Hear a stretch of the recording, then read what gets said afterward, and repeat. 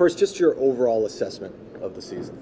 I think it exceeded my expectations. I didn't think we would be as strong as we turned out to be. That the maturity that it showed, we had a lot of very young prospects that got involved in the game very early, and it was necessity. Necessity is, of course, the mother of invention. In this case here, and it invented some very good players for us, I think. You returned to the postseason a couple of years ago. Yeah. You advanced to the second round last year, and Yeah. this year you make it to the Stanley Cup final all the way Right. to Game 7. How pleased are you with the trajectory of this Well, team? I've got to be terribly pleased with the trajectory. I think that and I'm surprised that we did as well as we did all the way through.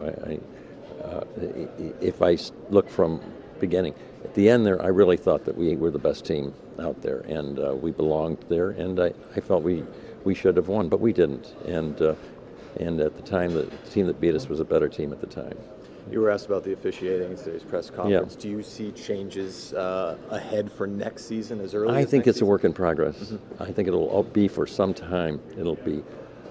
I think it'll always be try and be perfected. I think we're going to try and improve it.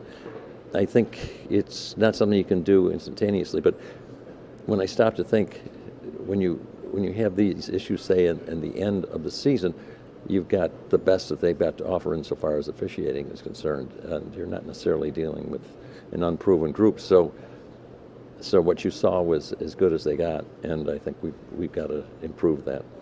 A lot of work being done around the Garden, Yeah, to say the least. Yeah. From the early days, Mm-hmm. how different is this place now compared to when it was years ago?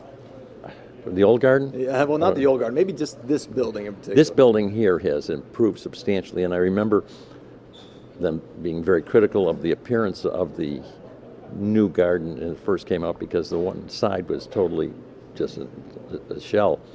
And it stayed that way for many years, but now with the building in front of it and all, it's quite a beautiful structure and all, and it is so functional. And when you think of the garage underneath and the amount of parking that we have within, and by adding all of the vertical transportation we have, there aren't many buildings like this in the country, and I think this might be the best insofar as functionality and the way we treat the customer. And the customer gets a lot of opportunity here that you don't see in other buildings. More changes ahead, too. There is, yes, there is. All right, Mr. Jacobs, thank you very much. Thank you.